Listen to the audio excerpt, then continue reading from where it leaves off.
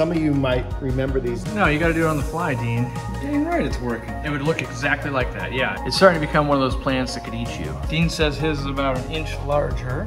What are you laughing about? Isn't it about time for a commercial? Dean's here. I am here. And I brought fish. What'd you bring today? It's full of Corys that we caught in Peru. These are actually Joel's. I was quarantining them, and Joel's gonna pick them up here. Tequila. The tequila sunrise, right? Is what Yeah. they call them? Extinct in the wild. Yeah, the goody heads. They like to be a little bit cooler, so I'm gonna try them on. And the it'd be better wall. in your place. Yeah. Well, yeah, yours is mine's warm, hot. so. Some of you might remember these. These are ones that Cory and I caught what I call the mountain trip. Yeah.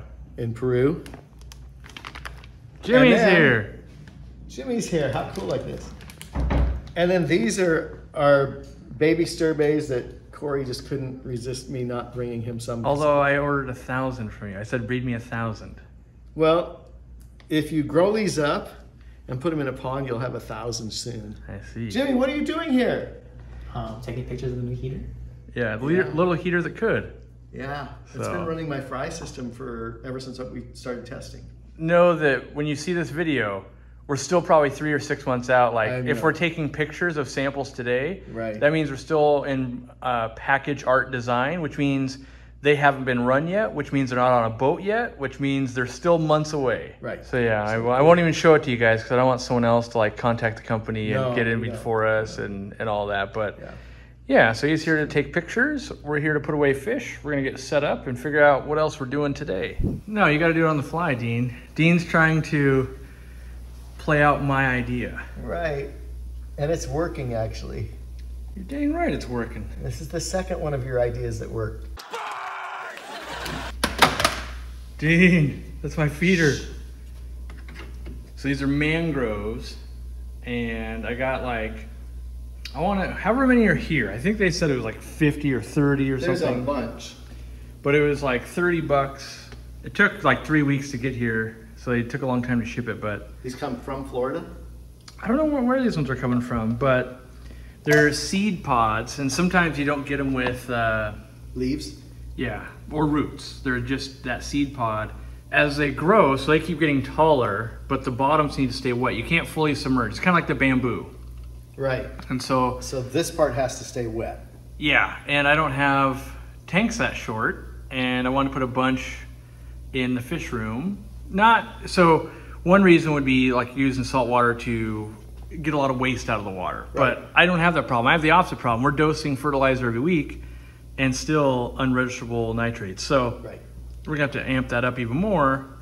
But what I really wanted was to see some green coming up out of the tanks and things. I used to sell these back in the day before I had my store, and I worked at another store. I'd go to like little swap meets and stuff, and I'd sell them for $5 each, which you guys could do that too, because if I got 30 of them for 35 or 40 bucks, what it was on eBay, you can imagine if you were selling each one for $5, that's a handsome profit. Now, most people, they only need 1 or 2. Right. They go, oh, that's neat, let me try that. And by buying in bulk, you could make some money at your club or something like that. But I actually do need them in bulk because we want them everywhere. Yeah. So give me a second. These guys can grow in fresh water, brackish water, and usually salt water. You don't have to mist them or anything, only in salt water.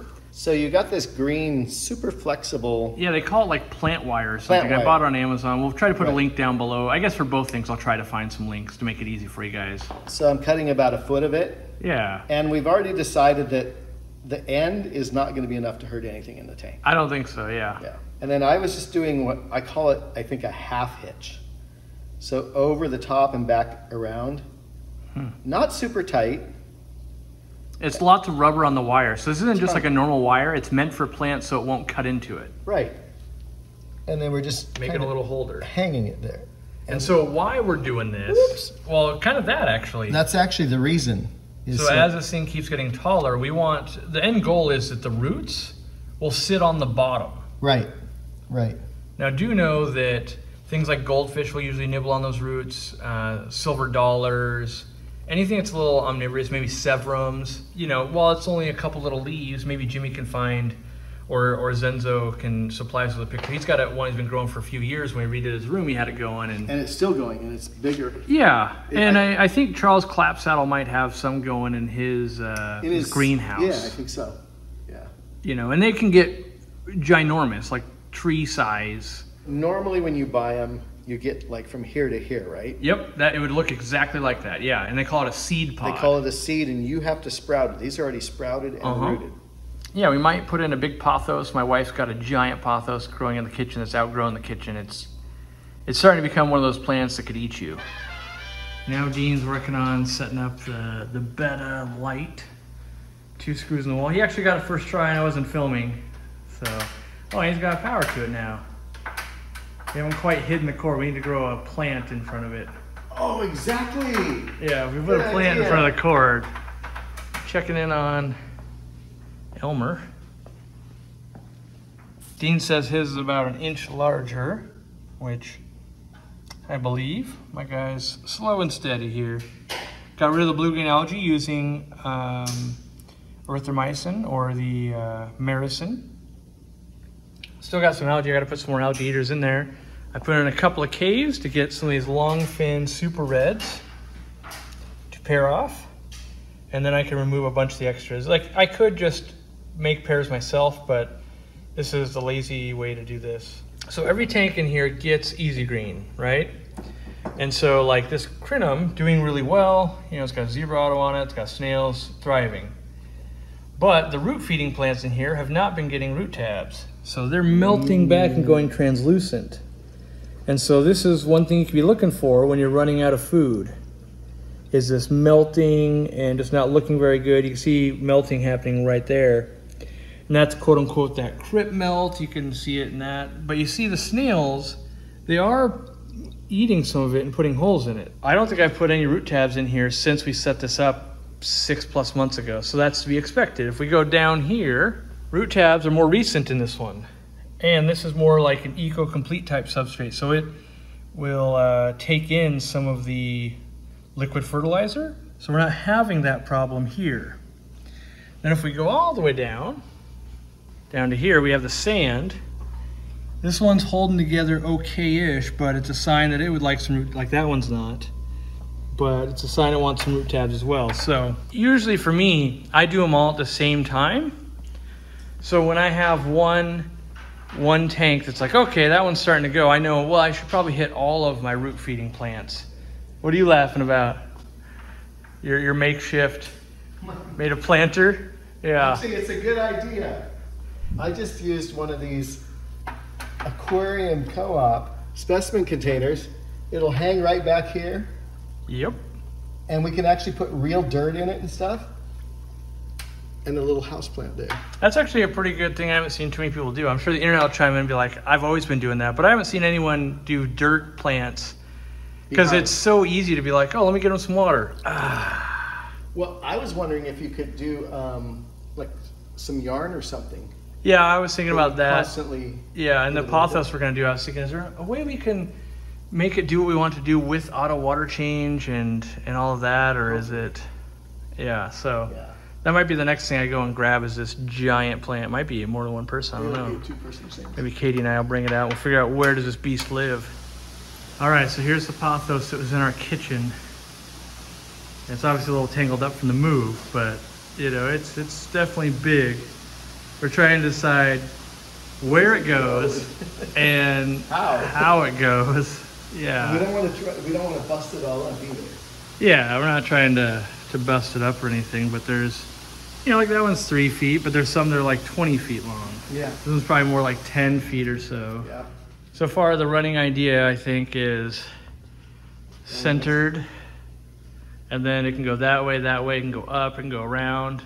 And then I want it to go into some of the ponds so it can tap in and get some nutrients. I was wondering, like, if we ran this and then if you drop like that section in a pond, yeah, it's gonna send roots there, right? Oh yeah, yep. Because it's long enough to go in both ponds, both directions. Like, I know what happens to this. Like, eventually it gets wet and then the wood starts to rot, and I'm like, if we put it on that wood, we can put another plastic tray, I guess, underneath that one. That's what I would do. All right. So we just finished up the live stream. We got back from Home Depot.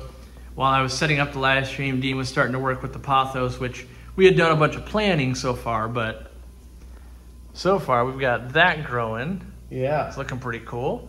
And then we've got these big long tendrils that go around that now we've got to attach to the wall and figure out how to make it look cool and not dumb. Because I've done this before where it's like, that's a giant Pothos plant that just kind of looks out of place. I've already thought of something it's going to need. We're going to need some lights.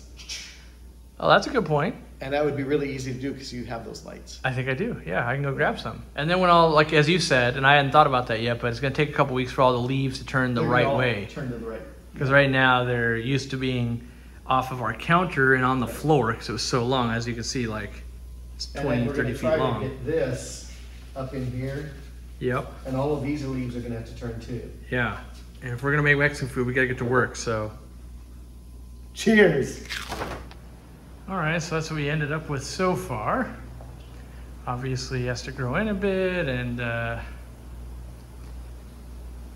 we're going out to some Mexican food with my wife and her mom. And then we'll finish up. Dean wants to get some shrimp and maybe some of these mangroves, and those ones are gonna let grow into the water so they can suck nutrients out and just be another source of food for this giant thing. Awesome. The day has finally come when I can repay Dean by giving him some stuff I've bred. And it's cherry shrimp. And we got a net them at all? Yeah, there should be a bunch of nets right down there. Isn't it about time for a commercial? Oh, wait. Is this? This is the new co-op net, right? That's right. Carbon fiber handle. Collapsible. Yep. So you can... People loved them that brought them to the event. Yeah. Because they went in the suitcase. You can put them in your suitcase. Not that that many people are going on an event, but... Zenzo also wanted some of these, but he didn't take any back this last trip. Poor guy. He says he doesn't have luck with them in San Francisco. Neither do I. There's a bunch right through here. Okay, under the plant. Yeah. You shake it, you should be left with some in there. This stuff is doing really good. What is this called? Hornwort. You gotta, I put handfuls of food in for all the Plecos, and if you don't, though, it'll shed and die back, so it can be a pain, but yeah, nice red cherries. There's some shrimp in there. Yep. You can, these haven't been cold or anything, so you might find some that are more brown than red, or, I mean, not super brown, but. Oh, wait. Nice buried female there's a there. problem here. Yeah, there is snails in there. There's a problem here. I don't want any of those. Yeah, well. Wait, throw them in there. I keep them in here so I can feed the turtles. Because they're great calcium snacks. Snacks. Yeah, I run my hand. So what I do is, I've shown this on video before if you've ever watched one. I run my hand across, and you get a handful of snails to feed them. And then it's weird when you walk away and you start hearing them, and they crunch, crunch, crunch. Is that all the shrimp that were in there? No. There's a million of them in here.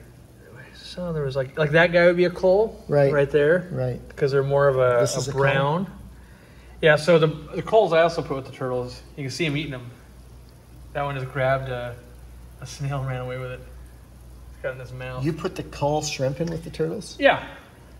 And if they can live, great. They start a colony. If they're a snack, then they're a snack. Because what else am I gonna do with a brown shrimp? So if I take this and this, that's enough for a colony? Oh yeah. You can see.